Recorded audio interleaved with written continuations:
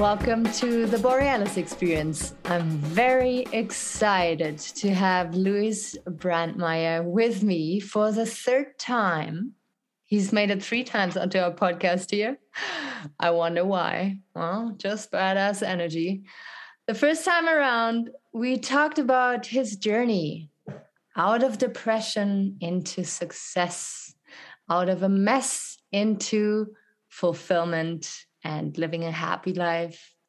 The second time around, we talked about pornography, how Louis was able to conquer pornography addiction. And it was very, very touching and insightful for many people out there. And today I wanted him back on my show, and we will be talking about resilience, how to be resilient as fuck in a messy world like we live in today, and how to not lose your sanity with everything that's going on right now. Louis, invite us and share with us how you navigate through this crazy world, crazy, beautiful world. And yeah, maybe share some tools that you're using that you would love us to use as well in order to become more resilient. The more resilient we become as individuals, the stronger our relationships are, the stronger our society can be. I can't tell you how excited I am to be back. I didn't even know how excited I would be until like just now. I was like, wait a second, this is one of my favorite things to do this year, is to jump on the Borealis Experience. So, I'll set some context and then I'll throw out some tools and we'll have some fun. Yes. I have been in the startup world, which is a certain branch of athletics, mind you. If you're doing it right, it's like it requires physical, mental, emotional, energetic conditioning for, almost 10 years now. And now what I do is I help heart-centered women coaches scale to 6 figures in their businesses. And all of that has required me to take excellent care of myself. Now, this is part of the answer to the question of resilience, because why would we want to be resilient?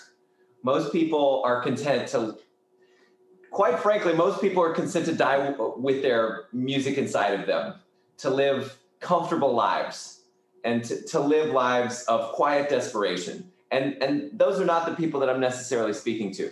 I'm speaking to people who want to live life to the fullest, who want to conquer and master and accomplish things and enjoy things and have not just a good relationship, but the best relationship. Have not just the modicum of wealth that they get from their Social Security or their 401k. I'm talking like wealth, making more to give more, doing well in order to do good in the world. So the first question somebody has to answer about resilience is, why would they want it? For me, it became a necessity because I'm the only one, or in the past, until I've gathered a team around me of support, like a village, I was the only one to keep the ball rolling down the field or to keep the needle moving. So for me, very early on in my entrepreneurial career, what I noticed was if I'm feeling good, if I'm taking care of myself, it's kind of like when you take care of a fine violin. That violin, it plays better. It makes a better sound. Its music is more appreciated and beautiful. And consider that each one of us is like that fine violin. We are meant to contribute something really beautiful to the symphony of the world. And when we take exquisite, like luxurious, like I'm talking royal care of ourselves, resilience and the ability to meet anything head on shows up from that. So I see this landing. I'm so excited. I know this is a podcast, but I get to watch Aurora the whole time. There are a lot of different things, and I'll just walk you through some of the most important tools that I use regularly, right? So I do breath work. There is a little something called the 9 breath, based on the work of Jeff Primack. I think you can find it on YouTube. And it literally relaxes and clears all the muscles in the body. It can induce sort of psychedelic type states of like clarity and focus. I use a breath called the MBA, or the mind-body alignment, taught by Kai Von Bodhi. I do the classic, if you're in yoga, you already know this, but the alternate nostril Nadi Shodhana. I do the breath of fire to help wake me up and help me digest things, and to build an energy field. So part of it is noticing where your energy is at and cultivating a high frequency. And here's the thing, I'm not going to get through all of the tools in the time that we've got, but I've got a PDF called Tools for Owning Your State that I'd love to gift everybody within the sound of the voice of this podcast, because I've been working on like, how do we optimize how we're feeling? Mm-hmm. How do we feel good in our bodies? How do we relax and recover from states of high flow or states of high productivity or activity? How do we, feel good in the midst of our lives? And there's so many answers. I mean, if you're in communication, if you're in action, generally you'll feel better than if you aren't. But then there's also like saturation points. So resilience is built through being aware of yourself and what your flow is moment to moment into your path of least resistance that lights you up, that gets you excited to be in action throughout the day. And also noticing when you're done. On my retreat recently, it was awesome because I had and I still do on some level, I'm just, more or less present to it moment by moment. Such a connection to my intuition that I was teaching, and I was teaching for like an hour and a half. And then there was just this moment where it became very clear. It was like, they're full and they're hungry, or it's time to finish. The message that I got was, it's time to stop. So I literally, for the first time that I can remember in my teaching, I stopped immediately and I checked in. I was like, are you guys hungry? And they were like, yes. All of them nodded their heads. And I was like, okay, so we're stopping here. So it's something that if you don't know when to stop, or you don't know that relaxation and recovery is as important as being super productive, then you can end up with problems like adrenal fatigue, which I did, where I had insomnia and difficulty sleeping for years because I kept pushing. I just kept working. I just kept fighting. And while it is the case that if you're building a business or creating something in the world, you're 100% responsible for making that happen. And you may have to discover power and will and strength and focus in yourself that you didn't know was there before, or build it. At the same time, be careful where you point that thing.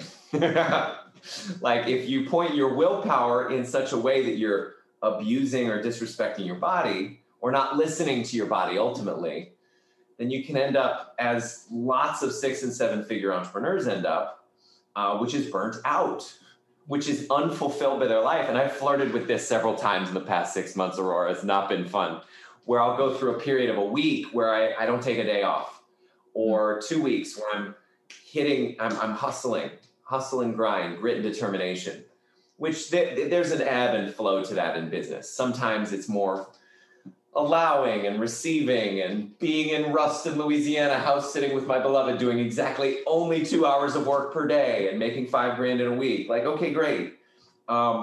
Sometimes it's like, all right, I'm going to do 4 or 5 hours of work today.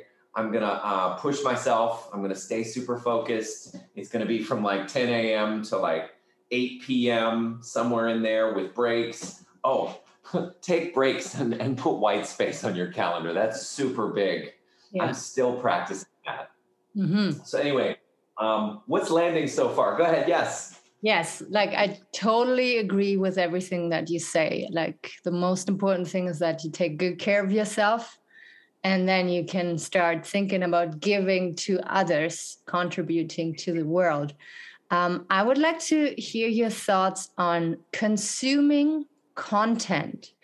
What I've learned, like on my journey, is that it's extremely important what kind of news I consume, if at all. I got rid of my TV, and I feel so good about it. When it comes to social media, who people like follow and what content they are consuming. Can we talk about how what we consume with our eyes, our ears, is also affecting our levels of stress? Yes, this is so good. I'm so glad you introduced this thread, because everything is programming. Everything. Mm. And it's a question of who and what you're choosing to program yourself with. So like whatever you put your attention on grows and expands. Your attention comes through sight, sound, hearing, taste, and touch. So like this morning, I listened to my intuition, and my fiance she's been sleeping on this couch while she's, finding her footing in the Austin area. And my intuition was like, just go hold her.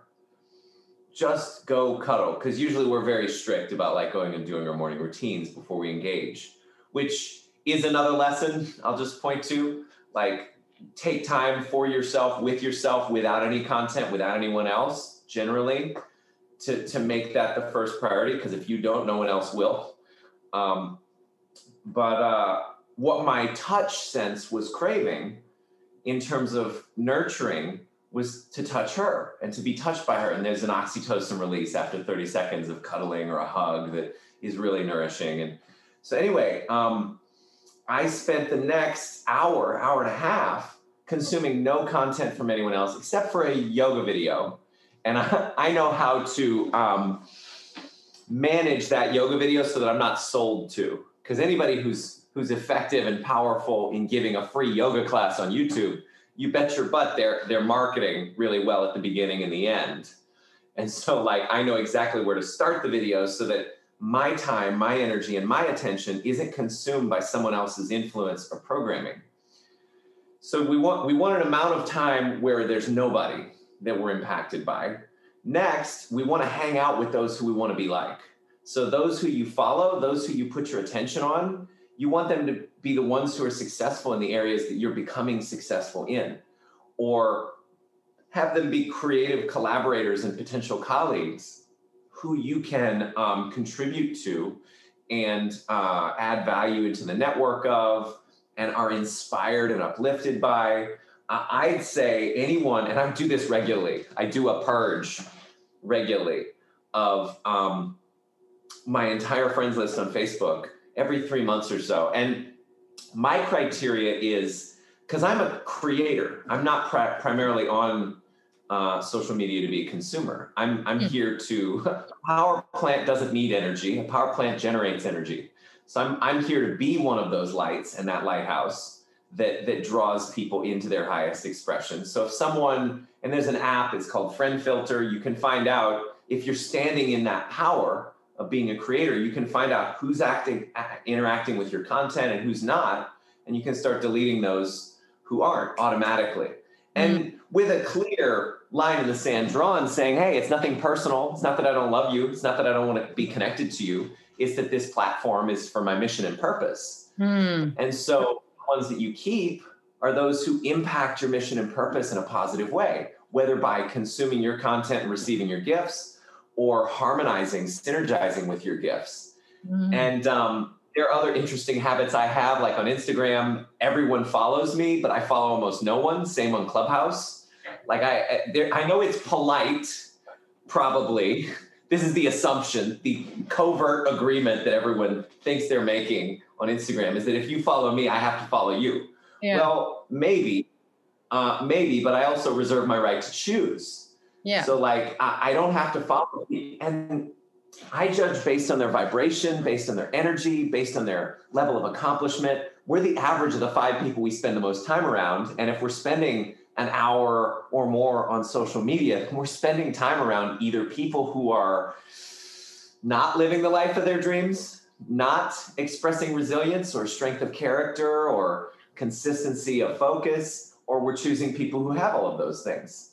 So I'm very strict on what I let in, with the notable exception of Star Trek and other science fiction that is a stimulation to my mind.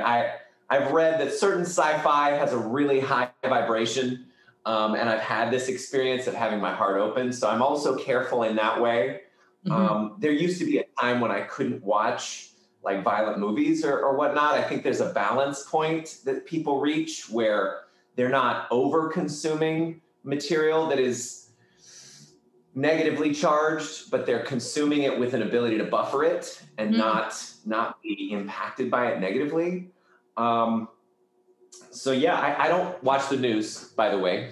I do occasionally get specific news fed to me that's interesting by Facebook. They've managed to worm their way into my consciousness for about like 5 to 10 minutes a week because it's news that I actually care about. It's interesting stuff. Just because the news is there, just because there's 5 different variants of COVID or whatever, doesn't mean it's something that we need to care about. I mean, it's useful. It was useful for me to know like how long the blizzard was going to last, our first blizzard in a decade here in Austin.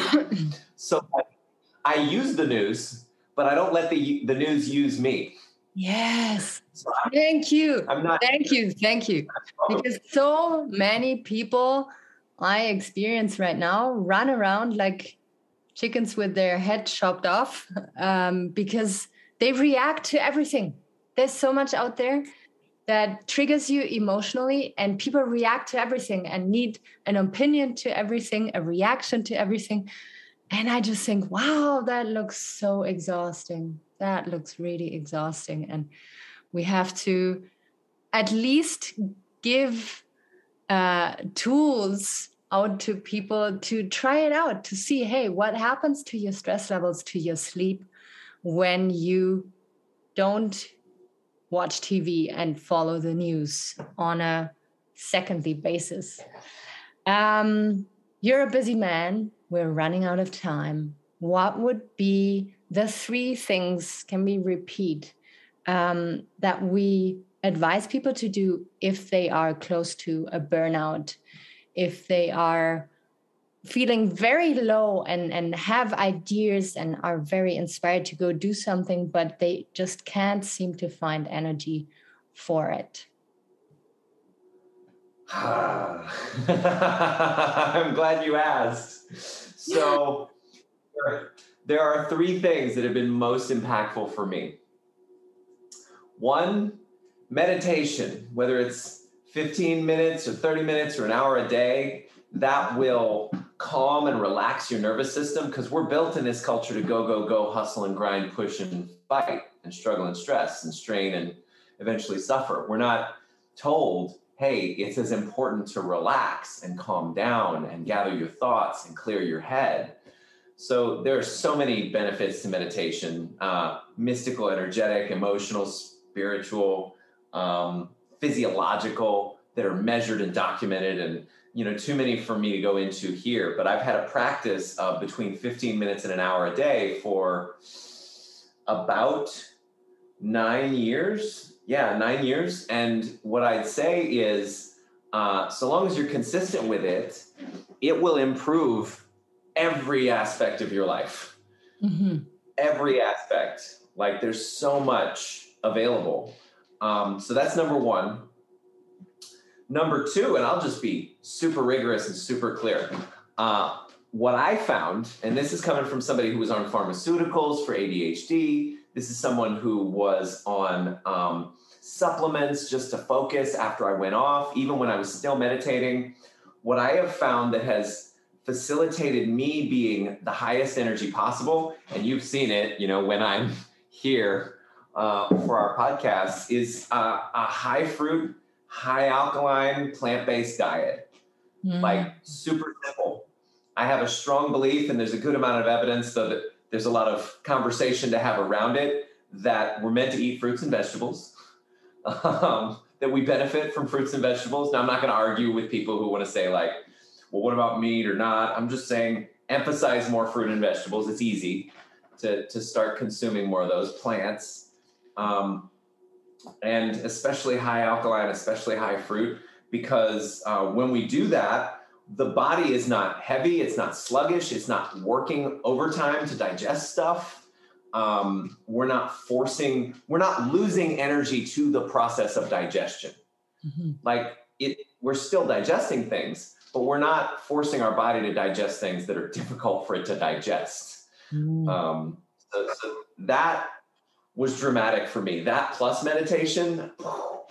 I mean, I was able to do 10 10-hour days of work while preparing 2 different events on a grape juice fast, sleeping 5 hours a night for like weeks in 2017, just because I had meditation and I had, this high fruit, mostly vegan diet, right? And again, if you want to build true resilience, eating in a high fruit, high alkaline way will also trigger and unleash potentially trapped emotions, because the frequency, the energy of fruit and vegetables is so high compared to what most people eat in terms of processed foods or lots of coffee or refined sugar or alcohol, like that literally your body will start removing crap, not just physical toxins, but it'll start detoxifying emotionally. So the more you detoxify emotionally, the easier it is to just be about your life and face whatever happens, right? Without resisting. So I get to come up with a third one. The third one, because those 2 are super clear to me. Those 2 are like, what? The third one is actually a practice for getting into your heart or your body. So whether it be Qigong, Tai Chi, yoga, Wushu, Kung Fu, like the martial arts, or just shaking, moving, and dancing, there's something about the intuitive intelligence and wisdom of the body that tells you how to do just what is most necessary and needed and smartest from the highest perspective, rather than hustling and grinding. And that's a whole world to explore. There's a practice called the Yeshua method that can be done where you, and whether you're Christian or not, doesn't matter, it still works. Whether you believe, disbelieve, whatever, it's the Aramaic name for Christ, Yeshua. Close your eyes, repeat it for 20 minutes silently in your head, and then ask after that 20 minutes, which is built sort of like mantra yoga to clear away the clouds of chaos in the thinking. And then ask, what is it that I'm meant to do next in my business or in my life? And I've had amazing results, moments where I got super clear, intuitive insights into what I was supposed to do next that was super impactful in my life and world. So do just as much as you're meant to do, but don't do more than you have to do. So those are my 3. Meditate, basically vegan diet, and tune into your intuition. This is so beautiful, Louis. Thank you so much for sharing this with us, because you make it very, very clear and simple to understand. And today I learned that through your body, you influence your mind. If you take care of your body, it influences your mind. It influences the way you see yourself and the world. And that can make you a more resilient, calm person. Yeah, I think it's helpful to end on this note. Most people have their bodies and their minds as adversaries, and they're literally fighting against the momentum of their bodies through the programming of how they eat, how they take care of themselves, how they sleep, whether or not they relax. And life becomes so much easier when we just take better care of our bodies. Then our bodies become our ally. And that's what I look forward to in this world, is people who are super resilient through just being kind to themselves, ultimately. Yes. And see your body as your best friend. And because sickness and obesity or problems with weight is the body basically telling you, hey, you're not taking good care of me, and we have to change something. And it's not about resenting and feeling like a victim. It's about seeing, okay, what do I need? And then becoming, one with your body, your mind, and your soul. Luis, this was so endlessly precious. It is not about spending hours and hours on time. It is about having the precise message that we want to send out there. And I feel we totally nailed it. You are so precious. Your mission is so precious. And we stay connected, please. And you take really good care of yourself. Absolutely. You too. I love you. I love your audience. You're amazing. Let's do this again. Love you too. Bye-bye. Bye.